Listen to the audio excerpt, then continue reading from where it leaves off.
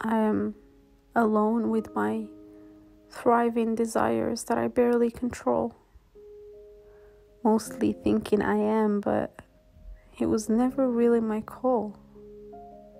You'd walk near me and my body is already shivering, saying no out loud, but deep down my voice is quivering.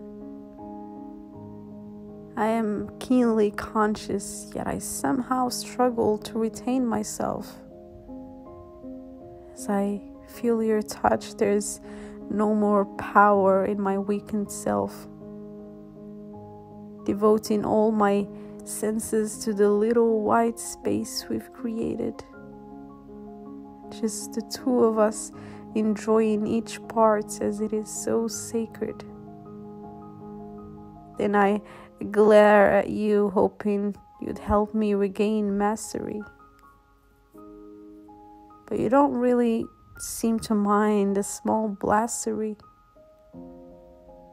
The fear of giving up on my moral ethics is haunting me.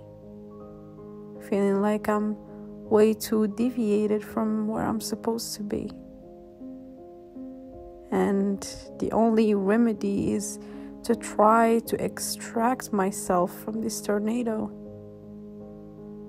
It is going to be challenging, and my chances to make it in one piece are very low.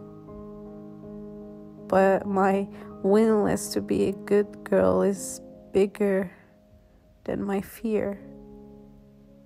And I hope I just don't get lost in the process and end up with nobody near.